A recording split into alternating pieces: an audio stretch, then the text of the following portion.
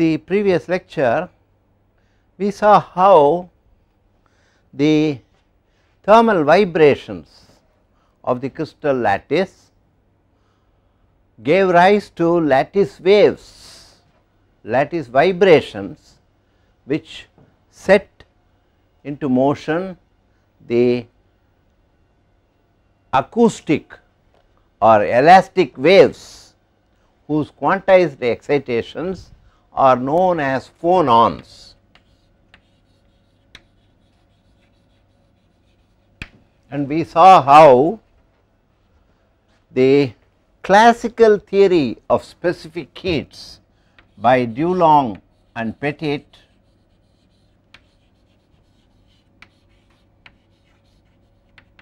which did not take into account anything except the bare idea of the equipartition theorem due to Boltzmann, which determined the kinetic, the internal energy of the solid considered as an assembly of 3n atoms, and how this led to a specific heat which is 3R per mole, a constant specific heat which does not change with temperature, and this is not in accordance with experimental observations, because the experimentally the specific heat of a typical solid goes as from 3R, from the value 3R at high temperatures, it descends down like this. So, while the Dulong-Petit theory correctly predicts and accounts for the molar specific heat reaching this constant value of 3R, it did not give, was not able to explain why there is a decrease at lower temperatures, and this was the experimental fact, namely a reduction of the specific heat at low temperatures till the specific heat vanishes at absolute 0. This is the experimental observation which was successfully explained by Einstein by assuming,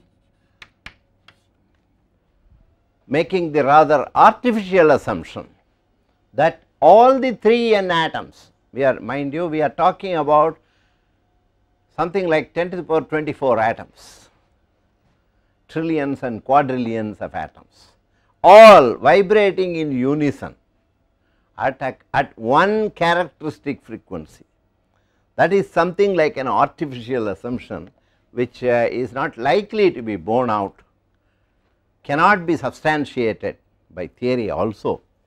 So, but still as a first step he made this assumption that all these 3n atoms, all these vibrate harmonically, simple harmonically at one given frequency, and assuming this, this frequency was taken by him to be given the corresponding energy associated with this mode of this frequency was taken by him to be given by the quantum theory as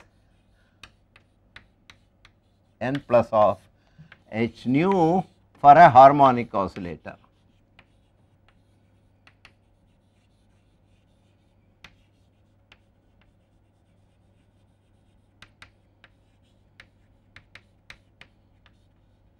Where n is an integer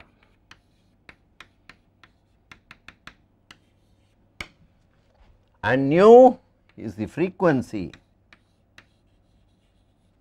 of the oscillator, which is assumed to be the same for all the oscillators, and h is the Planck's constant.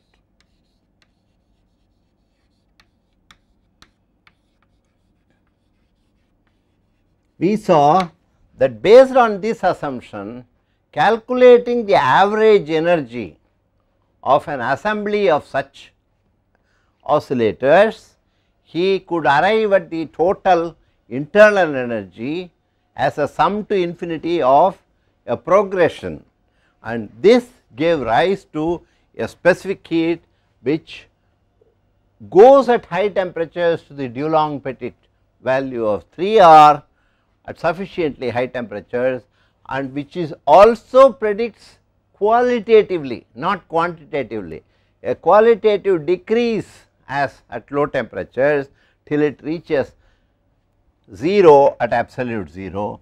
The qualitative variation was accounted for in terms of a theoretical dependence, an experimental exponential decrease at low temperatures. This was low temperatures, but such an exponential variation was not observed by experiment. There were considerable deviations from this exponential curve predicted by the Einstein theory. So, this is we have already pointed out one shortcoming of the Einstein theory, namely that all the oscillators vibrate at the same frequency, which is a rather drastic simplification. So, this is the point which was addressed by the Debye theory of specific heat. So, we are going to discuss the Debye theory of specific heat today. It is an improvement over the Einstein theory, and in this we assume a range of frequency of the phonons. And how is this range determined? We assume that within a given frequency range we have the phonons which are described by the number of phonons in this range are described again by a density of states function d of nu d nu. This is the density of states of phonons. This is very similar to what we discussed in the case of the electrons in the solid, the conduction electrons. So, this is the density of states in the frequency range nu 2 nu plus d nu in a very small interval. Now, the Debye assumed that the actual solid is a continuum, is a continuous medium. In other words, he assumed the solid to be a continuum, which means that he ignored the discrete structure due to the atoms in the lattice. This discrete structure is ignored. So, this is again in turn a shortcoming of the Debye theory, which we will come to later. So, the solid is regarded as one continuous medium, ignoring the discrete structure of the crystal lattice.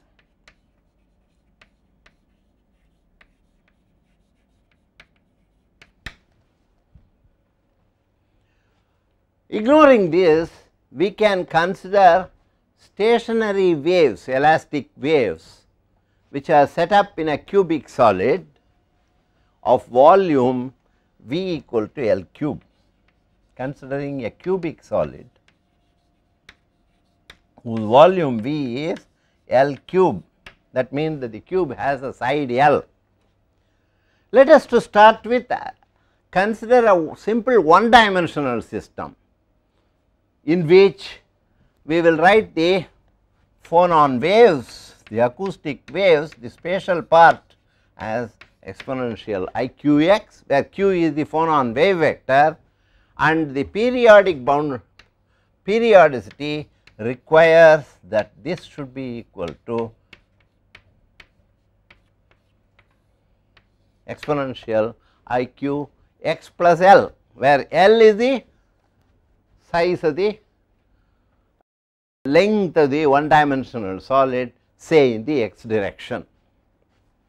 So, this immediately imposes a condition on the wave vector. The possible values of q can only be 0, plus minus pi plus minus 2 pi plus minus 4 pi, etc.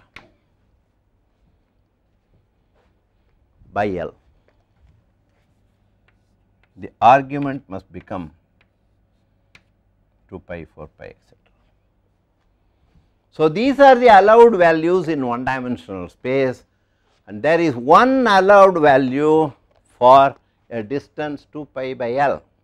That means, the number of vibrational modes per unit length in Q space, which is known as the density of modes, is the reciprocal of this, which is density of modes in one dimension.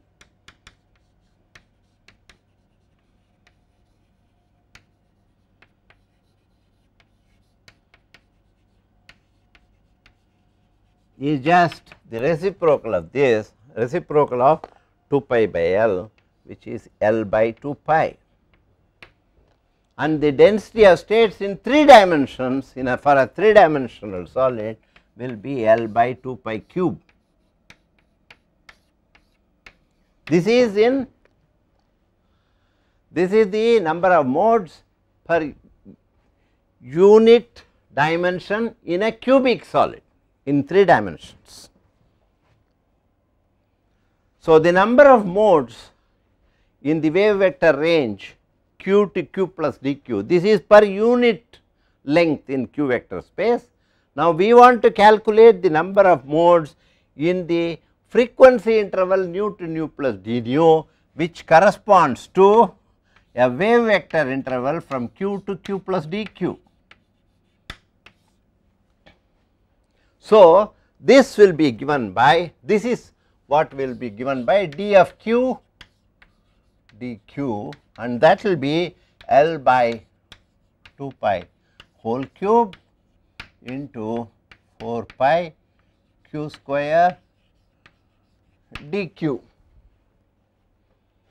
So, this will be where L cube is V, the volume. So, V by 8 pi cube and 4 pi. So, this will be 2 pi square q square dq. Therefore, we can find the corresponding density of states function in omega space or nu space in frequency space. So, it turns out that in the frequency space it will just be d of omega d omega is correspondingly given by V by 2 pi square into V cube omega square d omega, where V is the speed of sound, because these are sound waves. The phonons correspond to elastic wave excitations of the elastic waves. So, this should give you the density of states. So, this is the phonon density of state. Now, we have to calculate the total number of modes in correspondingly accordingly we can define d of nu d nu. So, we defined Debye defined a cutoff frequency, because the number of degrees of freedom is not infinite. The number of degrees of freedom is, if n is the number of atoms in the cubic solid, then the number of degrees of freedom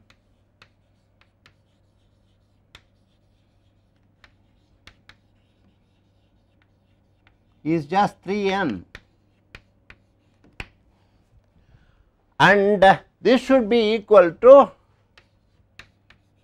the integral of, since d of omega d omega, the density of state function integrated from 0 up to a cutoff frequency omega d.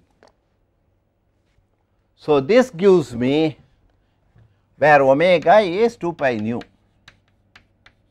So, putting all this in, we get where nu d is known as the Debye cutoff frequency. This means that you cannot assume that the phonons have all frequencies from 0 to infinity. Instead, the finite number of degrees of freedom imposes a cutoff in the frequency spectrum given by the Debye frequency. So, only frequencies up to that are allowed, and if you integrate the phonon density of states over that frequency interval, we get the total number of degrees of freedom. Using this, we can write the Debye frequency nu d. So, that gives an expression for this Debye frequency. Here this is nu d cube, so this power becomes 1/3. I made a mistake.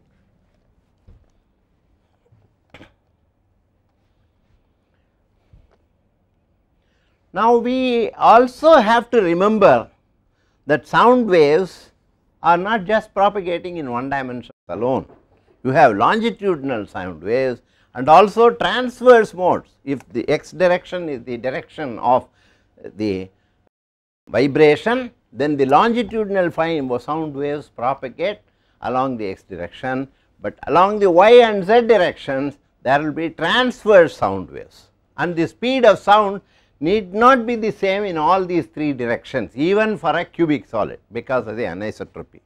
So, we have to distinguish between the speed of sound for longitudinal waves, V longitudinal, and the speed of sound for transverse sound waves. There will be two sets of modes for transverse waves corresponding to one mode, each longitudinal mode, because there are two directions at right angles to it. So, we have to count twice as many modes in the transverse waves. Taking that into account, we can finally write this expression for the Debye cutoff frequency as nu d for a real solid with which is vibrating, which has transverse as well as longitudinal frequencies. This will be just 9n as before, times divided by 4 pi, and we will have this whole thing raised to the power 1/3. That will be the correct expression for the Debye frequency, and putting in the typical values of n and the speed of sound in ordinary solids, we get the Debye frequency as something like 10 to the power, typically 10 to the power 12 hertz, which is in the far infrared. So, the Debye cutoff frequency lies in the, for a solid, for a typical solid, lies in the far infrared frequency range. Modes above these are really high frequency waves, which are not, the solid is not responding to this. Once we have this expression, we can find the internal energy as before by calculating the average energy of the phonon different modes and multiply by the density of states function, and then integrate it from 0 to nu d. So, borrowing the other ideas of the average energy we have already seen is of the form h nu by e to the power h nu by k b t minus 1.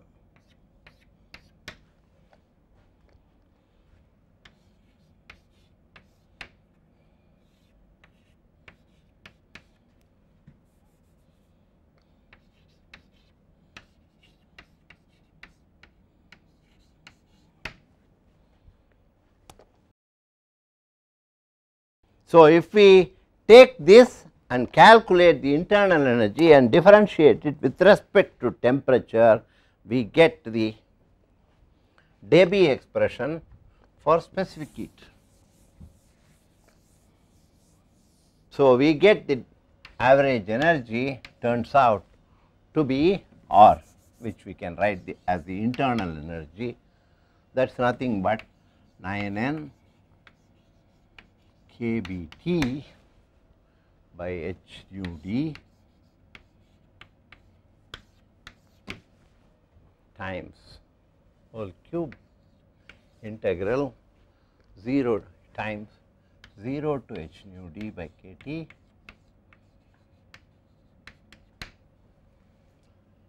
x cube dx by e to the power x minus 1. So, this is written as x d taking x equal to h nu by kBT.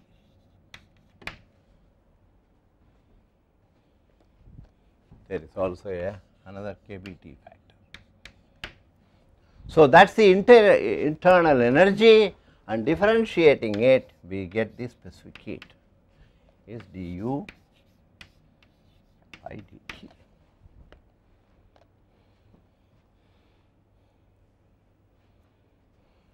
So, if we take again we consider the high temperature limit and the low temperature limit. Since the low temperature limit is of great interest, let us take that first. So, corresponding to this I can define also a temperature Kb theta d equal to h nu d, where theta d is known as the Debye temperature.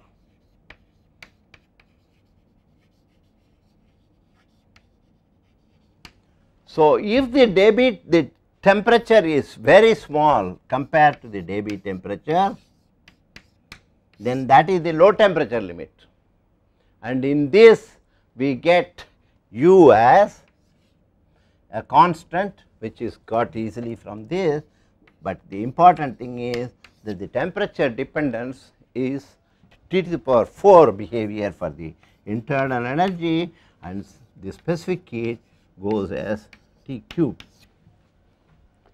So, the Debye theory predicts a T cube dependence on the specific heat on the temperature, and this is what is experimentally observed at sufficiently low temperatures for all solids. The specific heat at constant volume goes as the T cube, the cube of the absolute temperature. So, this is elevated to a law, and it is usually known as the Debye T cube law. The second case of course is the high temperature case. This is one. Then we have the second case of high temperatures where T is very large compared to theta d, and it is found that the specific heat goes to 3R, as at sufficiently high temperatures you get back the Dulong-Petit values. Intermediate temperature you have to numerically integrate and obtain the specific heat values. The next figure gives you the Debye variation of the specific heat with temperature. In fact, many solids you find a very good correspondence between the experimental data and the theoretical calculation. However, there are deviations, and we know that these are because the Debye theory needs further improvement, as it assumes the solid to be a continuous medium, and it ignores the discrete atomic structure of the solid. Also, it assumes a common cutoff frequency nu d for the entire solid, for both longitudinal and transverse vibrations. So, this is when is this a good theory? Because when the assumption that the solid is a continuum is a correct one. This will be correct only when the discrete structure of the lattice can be ignored. That means, if the wavelength is very long, only for long wavelength or low frequency modes of phonons. For high frequency modes, the wavelength becomes smaller and smaller, and then the discrete structure of the lattice can no longer be ignored. So, because of that there will be a deviation. This problem has to be rectified. Lists typical Debye temperatures given by this, calculated, because we have the expression for nu d which can be calculated once you know the number of atoms per unit volume and then the speed of sound in a cubic solid. So, you can calculate this theoretically, and the Debye temperature calculated in this way for different materials is given in table. For example, in copper it is close to room temperature 315, whereas in diamond it is very high 1860 Kelvin. So, you can see there is considerable variation. As we already discussed in connection with the conduction electron theory, in metals we have, in addition to the phonon contribution to the specific heat, there is also an electronic contribution due to the free electrons, and we have, as we already discussed, the specific heat in a metal, a good metal, goes as AT plus BT cube. The electronic contribution is proportional to T, and the phonon contribution, this is the electron contribution, free electrons, and this is due to the lattice vibrations or phonons. So, there are contributions to the specific heat from both, and the observed, the measured specific heat is a combination of these two. So, if you take the experimental value and then divide by T, this gives you A plus BT square. So, if you plot C by T as a function of T square, it should be a linear curve like this. So, this is actually observed, and the figure shows how this is so.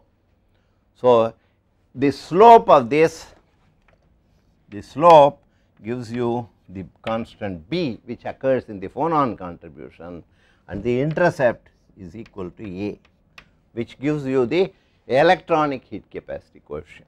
So, both electronic heat capacity coefficient and the phonon contribution, which involves the Debye frequency, can also be calculated from the observed experimental data on specific heats by making a plot of C by T versus T square for metals. So, from this slope B can be determined, and hence the Debye frequency or the Debye temperature can be determined. Actually, the values in the table which we discussed already are obtained in this way. But in order to take into account the discrete nature of the lattice structure, we have to reconsider some of these issues and consider lattice vibrations in a discrete crystal lattice of atoms. So, to start with, we consider a one dimensional lattice. So, we plan to consider the lattice vibrations in some detail in order to see how the Debye theory can be further improved. So, in this again we start with a simple case of a one dimensional crystal lattice.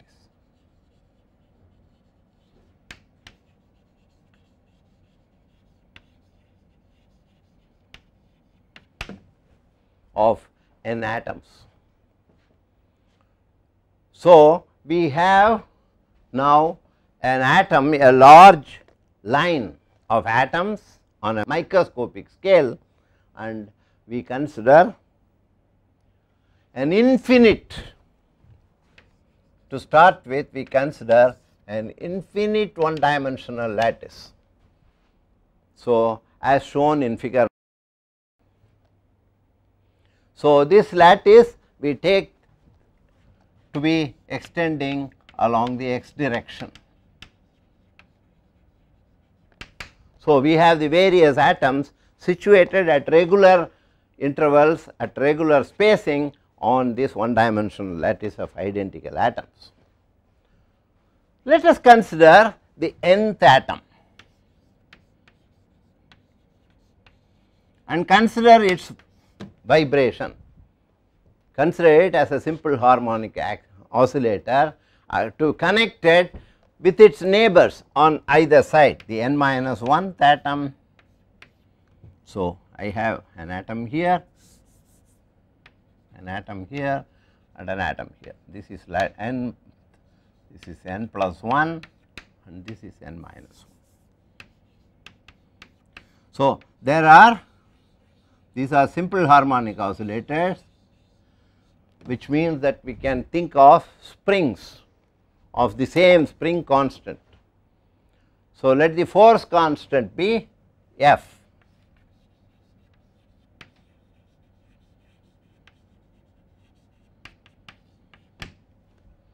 In which case the equation of motion of this nth atom can be written as m d square x n by dt square, where x n is the displacement from equilibrium position of the nth atom, and that is given by minus f, and this is the force constant, then the net displacement is x n minus x n minus 1.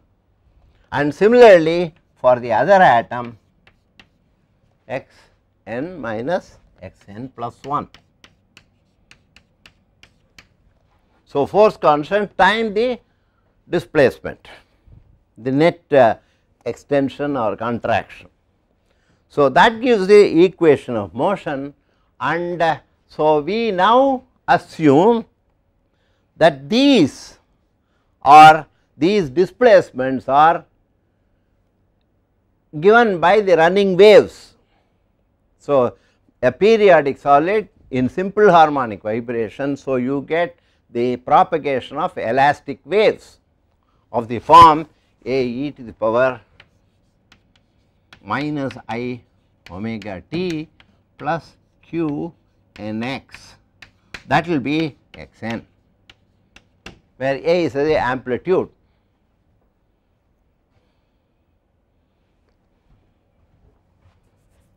Oh, I should write the repeat distance. So, this is the repeat distance of this.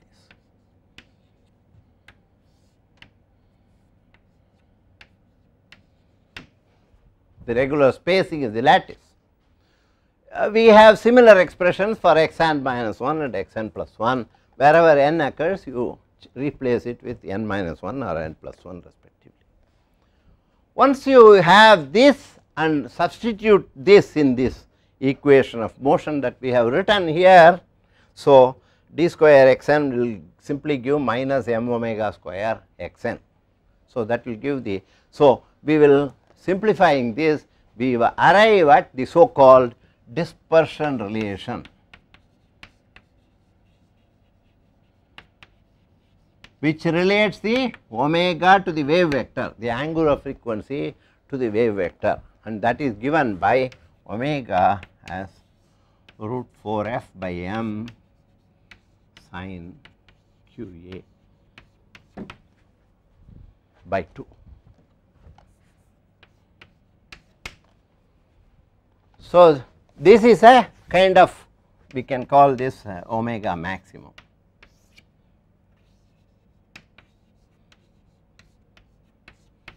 So, that gives the relation between omega and q, the angular frequency and the wave vector. So, this is called the dispersion relation of these elastic waves propagating in a discrete medium. So, we have something like this, and we can see that for long waves, long wavelength limit, which means that the phonon wave vector is, wave number is 2 pi by lambda. So, if the wavelength is long, the q becomes smaller and smaller. So, we can take the limit q tending to 0. In that case we can write replace sin qa by 2 as omega goes as omega m into qa by 2 or equal to omega m a by 2 into q. So, you see omega and q, these are all constants.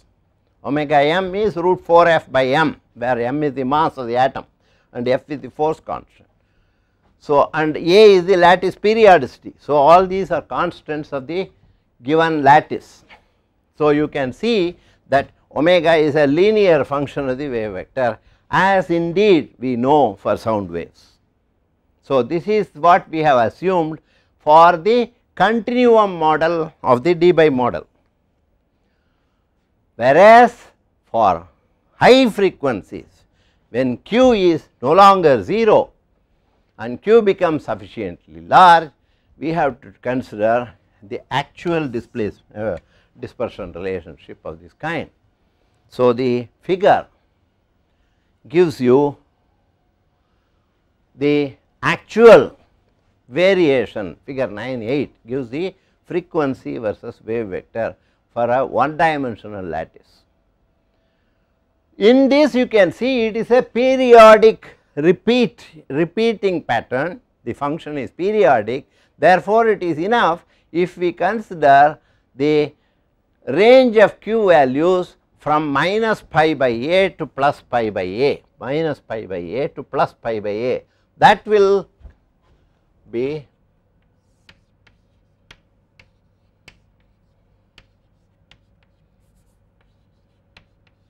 so you have something like this.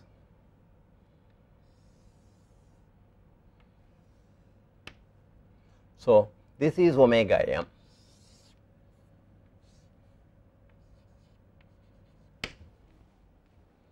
At very small values of q, this is a linear function. Beyond that, at higher q values, it deviates from the linearity and becomes a sinusoidal function, which is a periodic function. So, we can consider, it is enough if we consider the behavior within this range of q values from minus pi by a to pi by plus pi by a. This zone, this range of values defines the so called first Brillouin zone.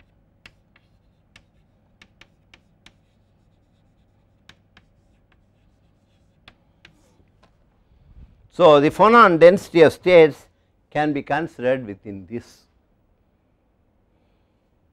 We next go on to the case of a finite one dimensional lattice of identical atoms, because we know that any crystal lattice is not infinite, even though it is theoretically convenient to assume that it is infinite, but it is not infinite, and so we must release this assumption and consider the finite nature of this lattice.